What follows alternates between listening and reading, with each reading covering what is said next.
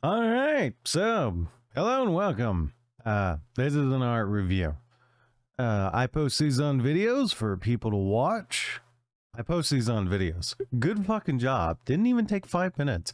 Anyway, so I post this on YouTube so that other people can potentially benefit from it. I don't know. This is a segment where I do art critiques. You can request an art critique in my Discord or on my Twitch, and I'll do a critique for you.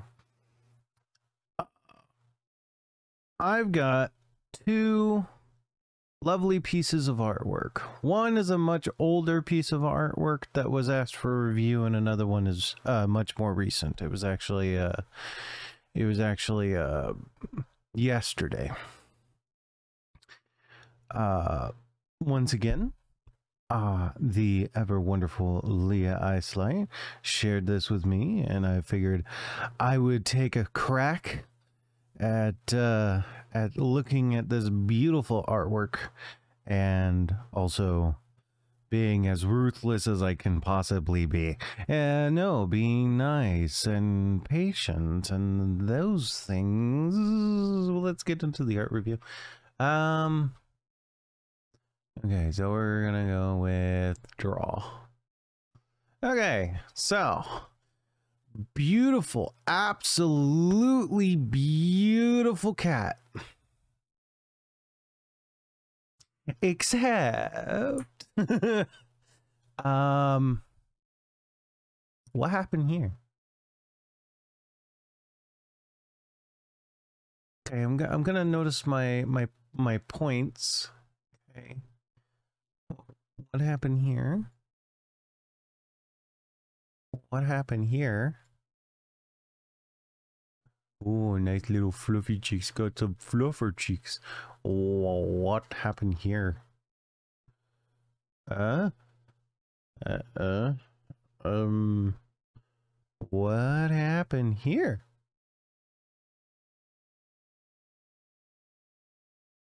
What is this?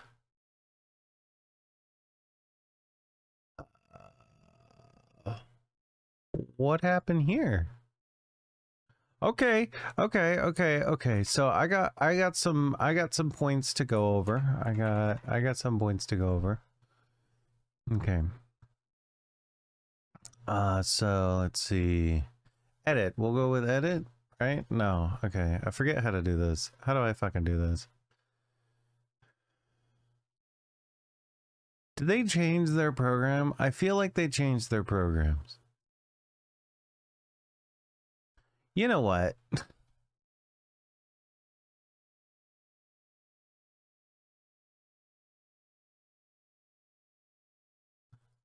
Not what I wanted.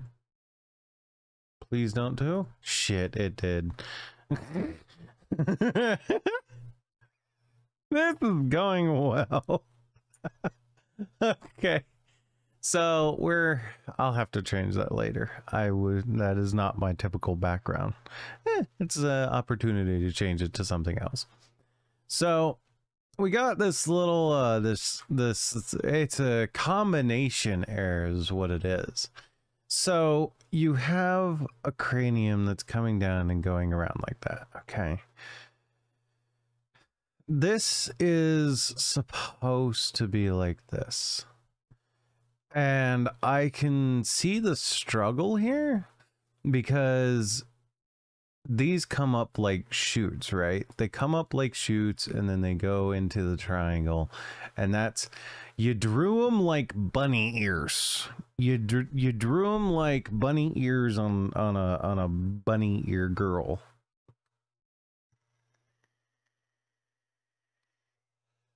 And on a cat, that's actually not how they're drawn.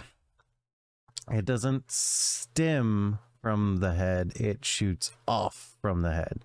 So a stem is like that, right? And you can get some like really fancy bunny ears from that, you know. Little sketch there. I'm not doing too well. But you can get some good bunny ears like that. Problem is that that's not how cat ears work. Cat ears, you start with the dome and you shoot off from the dome. Okay? Much like horns, you shoot off from the dome. So if we take a look at the cat, right? So you've got the dome. This is if we compare these two, right? We compare these two. Okay, you have a much larger dome. You see how this dome comes down and goes about? Okay, but the ears shoot off from the head from an angle. That's what I'm talking about. Is you have that, but you have it at the wrong spot. So it comes off as it's being offshoot. So you have what's a dome, what should be a dome. And I see what happened because the perspective should be like this. I kind of get where you were going with, but let's look at a side cat. You see how it's a straight dome and then the curves at the nose. You have a curved dome all the way to the nose. It's all the way down to the nose. It should be curved up till here and then it should turn into a nose. This is why it's connected, is because these ears, which come off from the head of the cat, there's a little bit of a curve to it, and you did fantastically on this side of the head, although it should have been moved a little bit forward because the perspective should you have the cat here, so the perspective should actually be here. It should be moved that way. It should be moved that way. Mind you, the actual lines are pretty freaking good. But this connector part should actually be moved down a little bit because these two are always across from each other, and you can actually draw a I think it's called a trapezoid. The trapezoid or rhombus, I always get those two mixed. But it's like a square. You can always draw a rhombus between the 4 points. This is what rhombus? I'm saying the right word, right? Rhombus?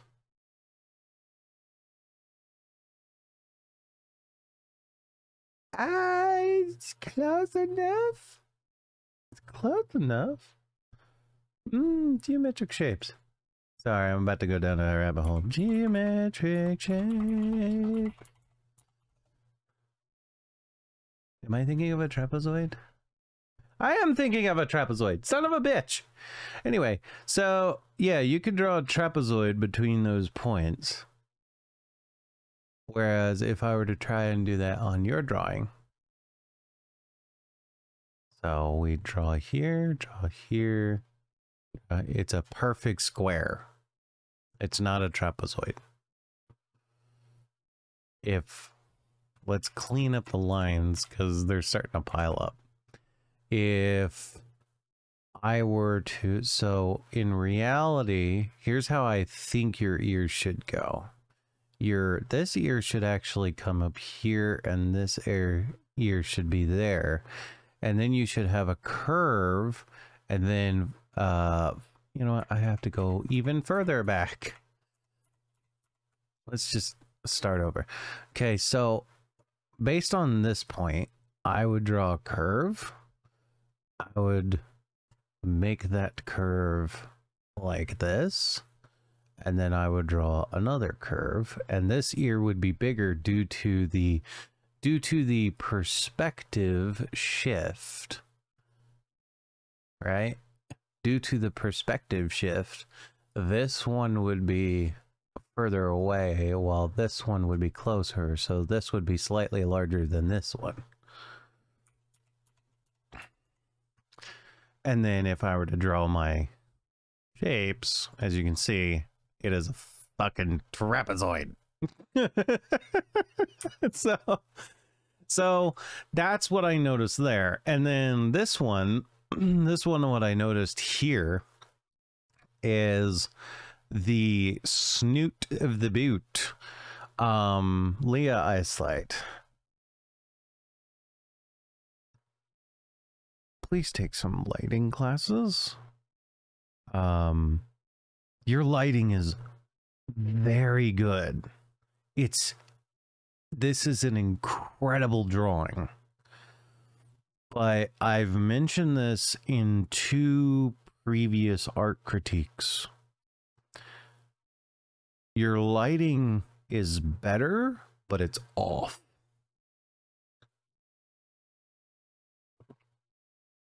Sorry, I had to shove tea leaves down my throat. Anyway, so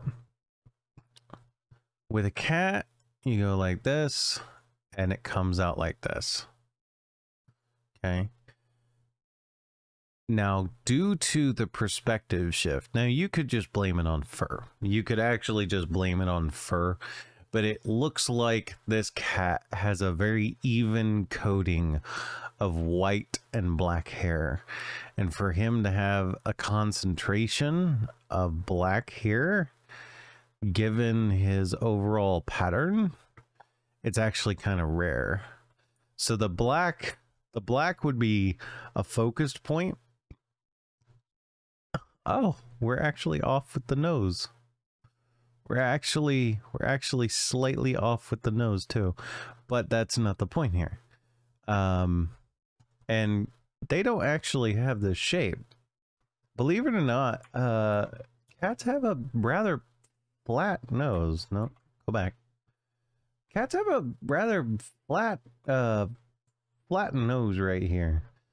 So in reality, you'd come up over here and go down and then come over here. Not the crescent leaf.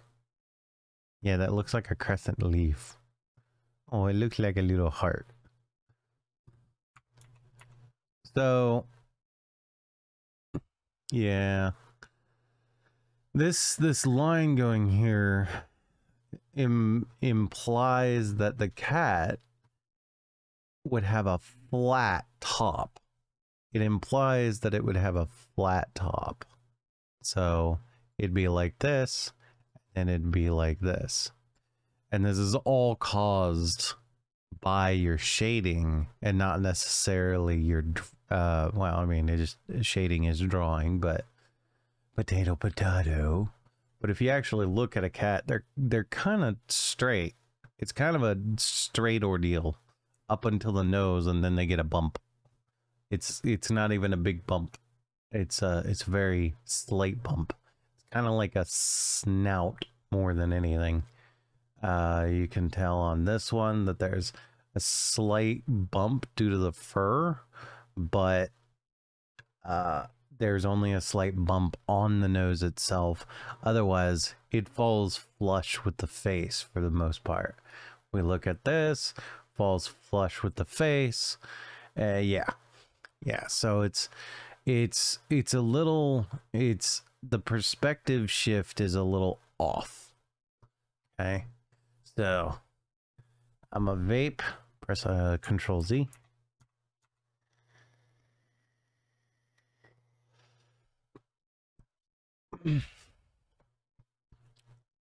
Okay. Why is that a box?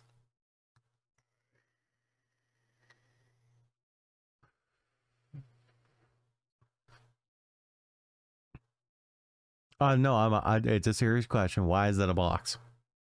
it's a box. There's a little bit of plump. There's a little bit of plump. Oh wait, no, there's a lot less plump. You see that? Let's go here. Round. Okay. Let's try and find another perspective. Round with the ass is flat, but we don't get to look at the ass from this angle. Let's try and find a cat of that angle.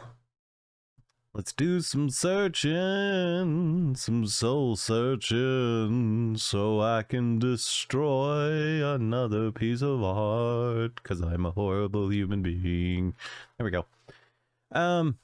Yeah, so it is slightly curved. There is no box shape. There is no very pointy shape, because if you actually look at underneath all of what I drew, okay, you'll notice that it's you could kill somebody with that. But I just wanted to point that out to you. It became very evident to me. So the last point I think I want to make is this toe. Now, if we look at where he is pointed, his eyes are pointed up.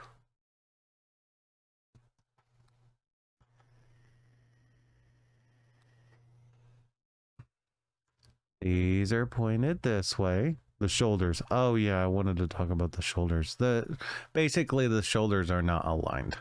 And honestly, that would be fixed by just like adding a little bit more like definition here by going with a different black, because black is never truly black in art, just like black is never truly black in life.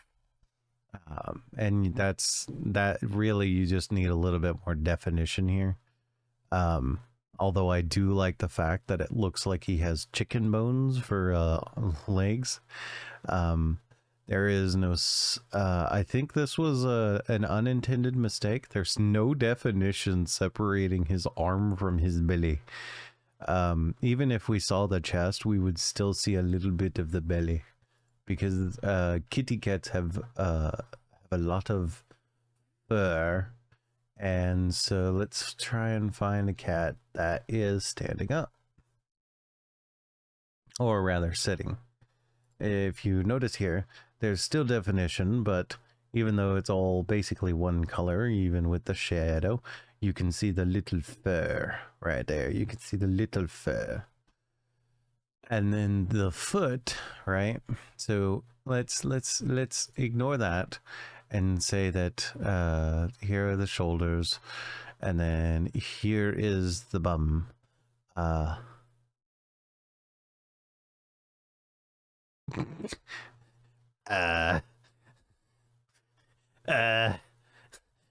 is that's a little crooked. That's a little crooked from the line that it needs to be. It's a little crooked. So, this one is more about perspective and shading. So from this perspective, we would actually see the front claws, and the problem that arises is because I think you tried to do that. But the kitty cat has a very flat foot, right? Basically, they have rubber pads underneath their feet, and then they come to basically a shoe covering. And you kind of did that, but you also kind of didn't. Like, you wanted to show the foot, but it would have been like barely visible compared to what you think it should have been. I think there was a slight disconnect between what you wanted to portray and what actually came out, because basically the kitty cat's foot would have been like this.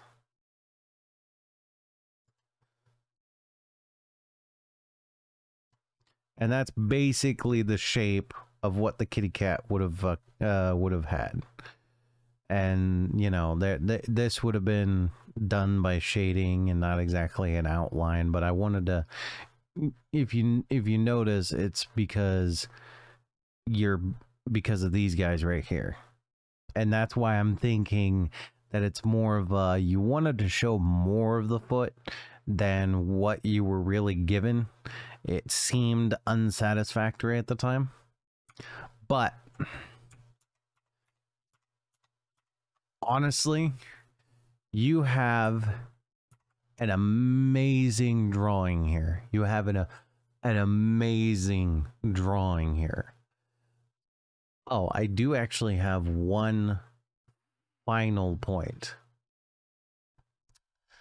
So let's see if we can't find... No. This is perfect. This is perfect. So you knew that it would need support, which is why you drew that. Why you drew that. However, you drew this really thin, and you covered it up with fur. But on an actual cat, it would go like that.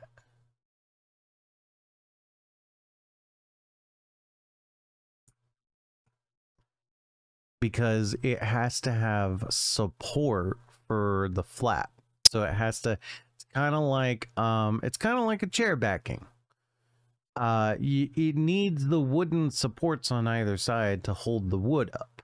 In this case, it needs the cartilage on either side in order to support the fleshy skin that does all the sound capturing. And it does look like you did do a good job over here, but it does look like the support is missing here. And the width of a cat's ears is so that it can capture more sound. So I actually would have probably drawn this one a little wider, like that much wider. And this one I probably would have drawn like this much wider. And that's because that's just trying to get it as realistic as possible. Because I noticed that that's what you're trying to do with most of your drawings. You're trying to make it as realistic as possible. And so you gotta realize that the width of an ear is highly important to a living creature's survival rate. The reason why elephants can hear such a large range of sound is because they have like some of the biggest ear flaps in the world that just capture all that noise. And they have to do that because their predators are basically cats that are designed to find something and eat something. And the reason why a cat's ear is usually smaller than a say an elephant is because a cat is a meat eater, not a bug eater or a plant eater. So it only needs to hear the animals that will sustain it. Anything else is not in its purview. It doesn't care about it. So that's why the elephants, who are much more versatile in their diet, being herbivores and needing to detect very quiet moving creatures such as cats, have massive ears, whereas the cats have slightly smaller but decently large ears. Humans actually have very small ears, and that's because we only need to know what's within a certain range of us. That's our biological evolution. Because we have arms that we can swing, and because we're primarily tool makers, and we hang out in small spaces, and we try to deal with confinement, we try to trap our opponents, our enemies, our food into smaller areas. We need to pick up on the frequencies in a smaller zone than what a cat would do as they look at the meat that they need to hunt, like 400 feet in front of them. They need to hear them because their eyes are not nearly as developed as a human. So that's my opinion on that. Now, we do have a second drawing here.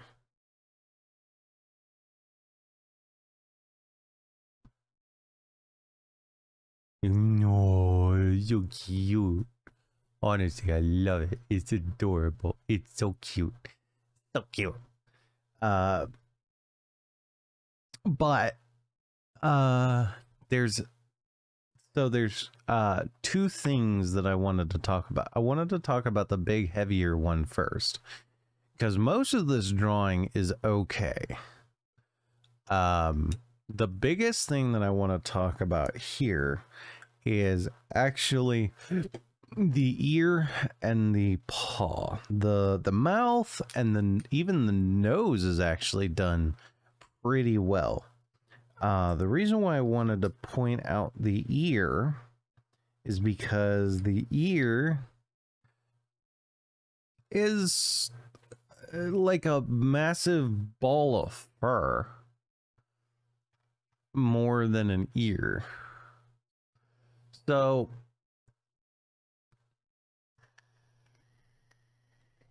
I did the wrong thing. I did it again.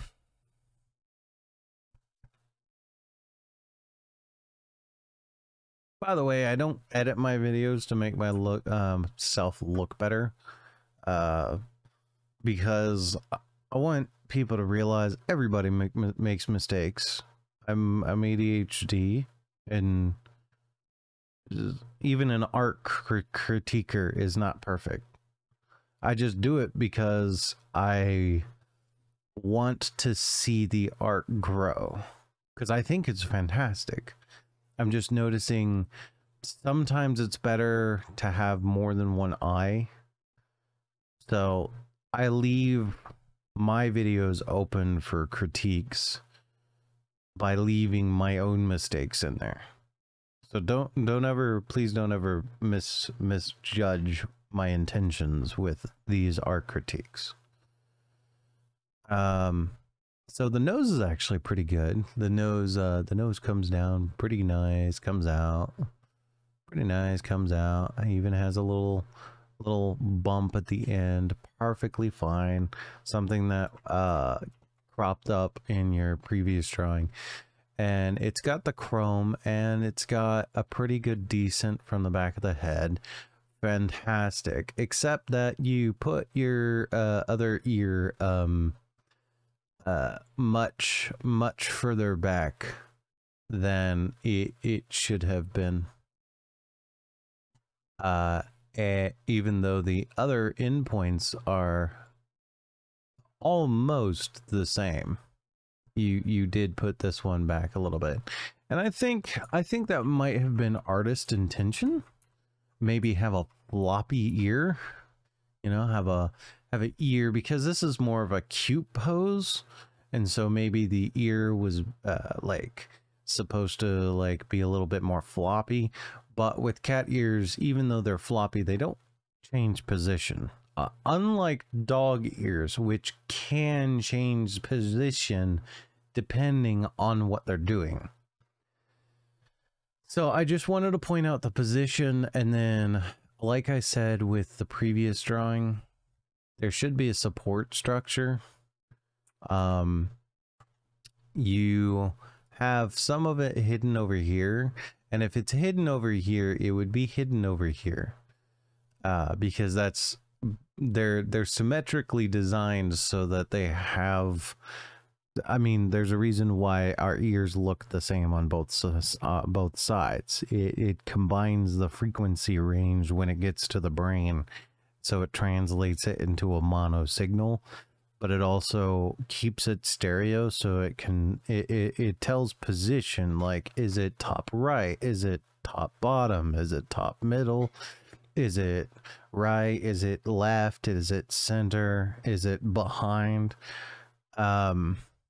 So whatever you do to this ear should have been done to this ear, and it should be moved over a little bit. And like I said, it doesn't have any support, even though it looks like a giant fluff ball. It honestly does. This darkness in here, I think you were trying to cover up the cat, cover it up with the cat fur, but the reason why cats have a little bit of fur protecting it, and that's, I actually don't know why that is. They do have a little bit of fur, but I don't know why. But it's always on this side. It's always on this side. It's always over here. So you should have been able to see like the fleshy bit on the edge. Even at this angle, you'd see the fleshy bit. So you should have, like, in between these lines, there should be a fleshy bit. And then this paw and this random bit of fluff that does not fit the rest of the drawing. But I believe that was intentional.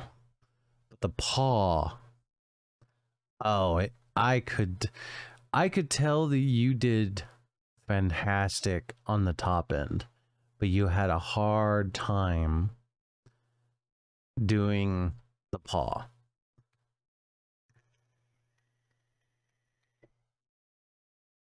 Come on, go up. Cat paw.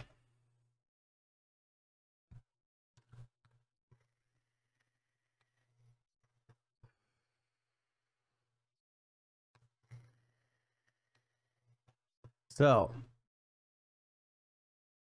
according to this, so this would always be in the center. So you need more definition to have your cat arm like that. And this would actually be like a lot skinnier. This would be a lot skinnier. Because cat arms are very, even though they're fluffy, they're skinny. So, like, go down here. If you notice, it's not that big. It's really not that big.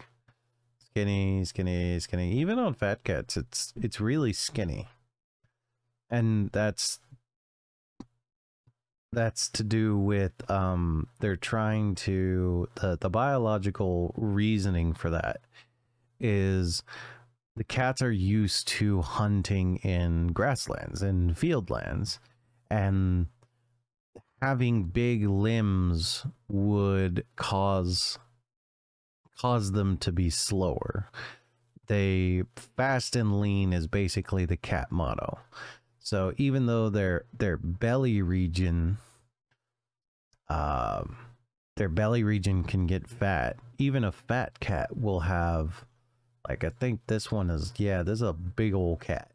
Even a fat cat will have a skinny arm, and that's because that's how they support themselves. Like, the cat muscles on the arm are like the strongest freaking muscles in their entire body. So even a cat that's fat will have skinny arms, even if it's a big old fluffer. But this point here should actually be moved over to the left.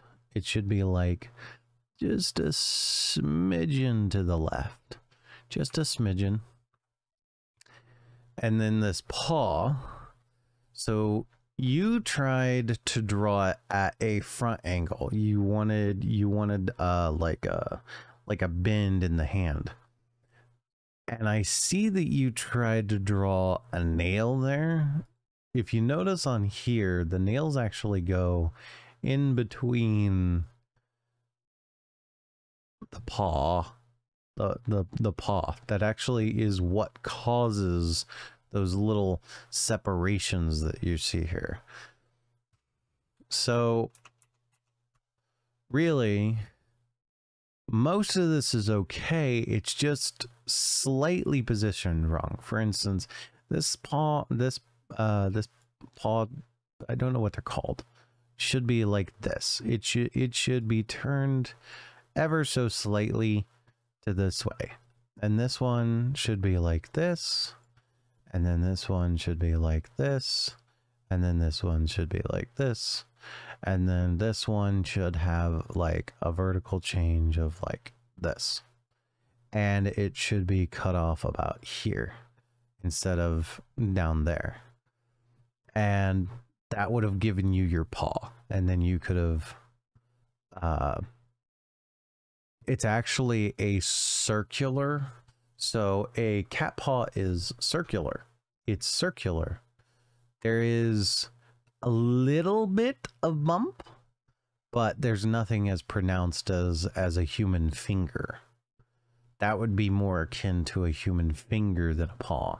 So it would have been like this would have probably cut off here, and this would have probably cut off there. And this would have been a little bit more rounder. And then on the underside of the paw, right, it would basically be like this.